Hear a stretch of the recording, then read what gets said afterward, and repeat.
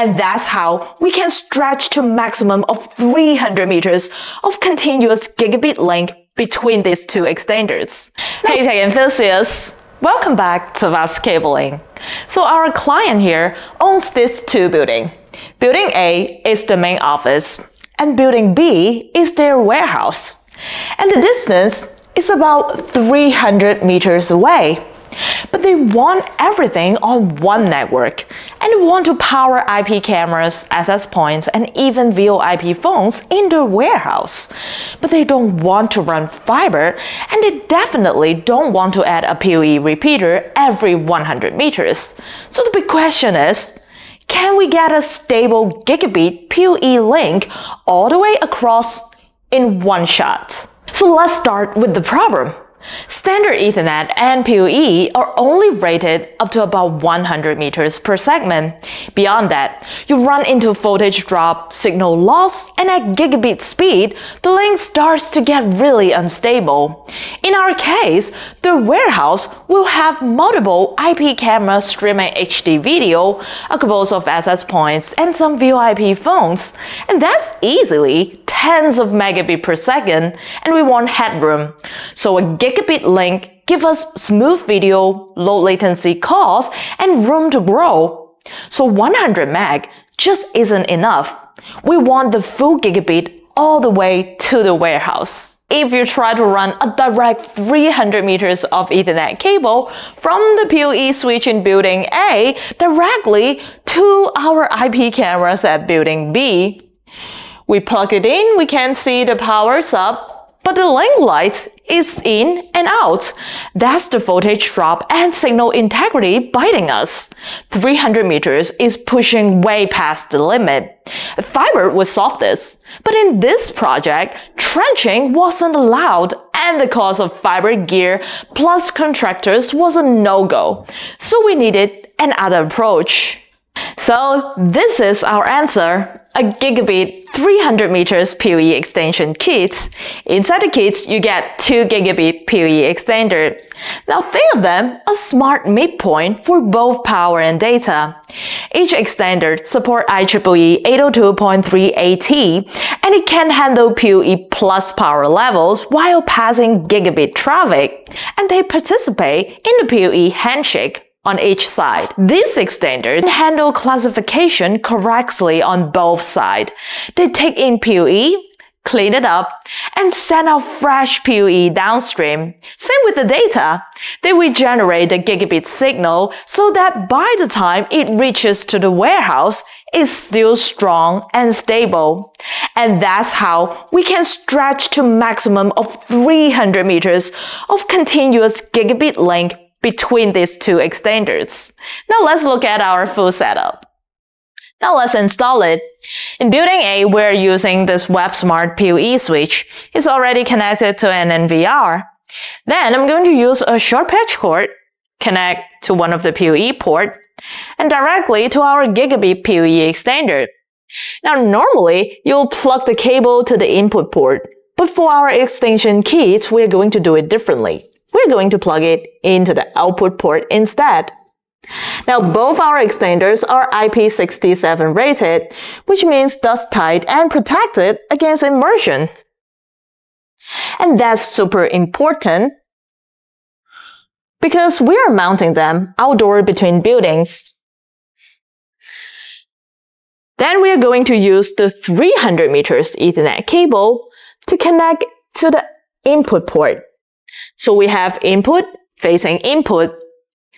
Now the long outdoor run is where we need to be careful. At 300 meters, cable quality will make or break your performance. So you want Cat5e or Cat6 UTP, solid copper conductors, not copper clay aluminum.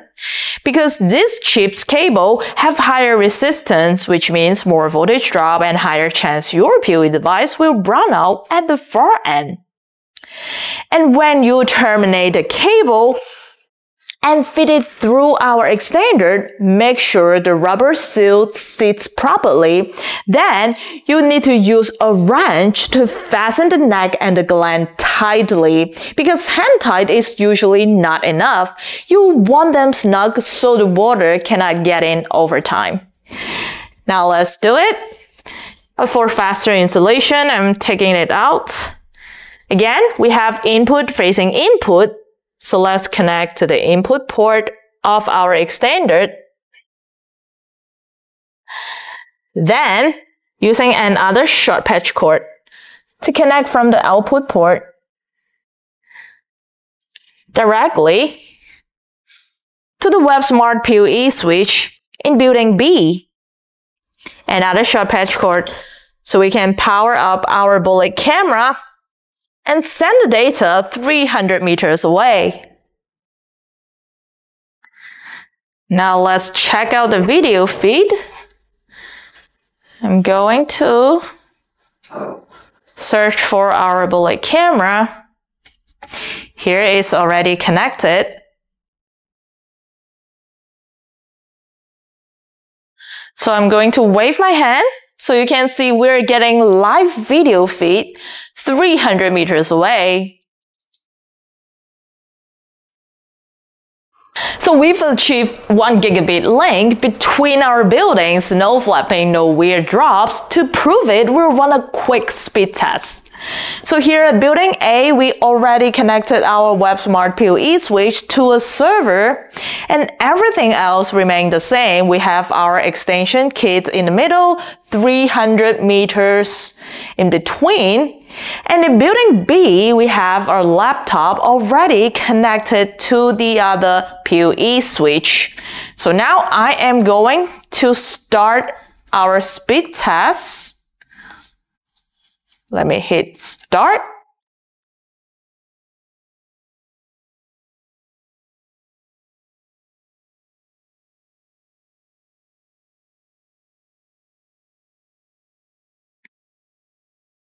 Now you can see we're pushing close to the gigabit throughput.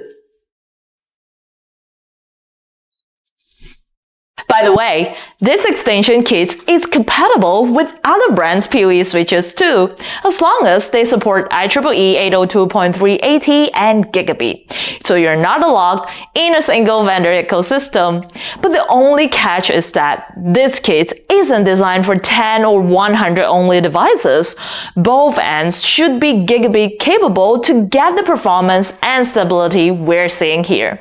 So now I already swapped the switch to a Cisco 24-port PoE switch, and this is the Gigabit uplink port. But since the uplink port is not a PoE port, so we connected it to a PoE injector so we can send PoE to our extender here. And we can see on the monitor we're getting live video feed. However, if I unplug the cable from the Gigabit uplink port and plug into the 100 megabit per second PoE port, then we'll see the video would not work.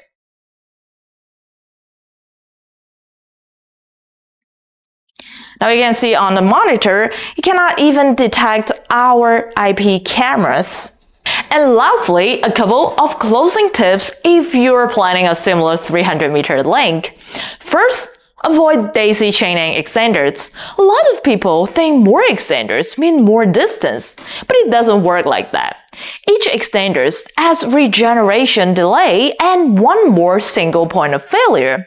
And this kit is designed for up to 300 meters between its two units. So stick to that. Second, always think about surge protection on long outdoor run.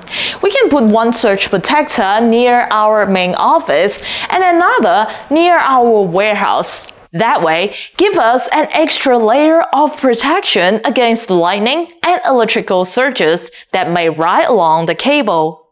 And third, make use of your managed PoE switch diagnostics and watchdog features to keep an eye on power and link health. This can automatically detect if our device stopped responding or if there's an undervoltage condition, and they can restart the port for you. So it's a nice safety net when your PoE devices are 300 meters away in another building. So there you go, we've just built a 300 meters gigabit PoE network between two buildings. without fiber and without dropping a repeater every 100 meters. Now, if you found this video helpful, please don't forget to like and subscribe. And thank you very much for watching. I'll see you in our next one.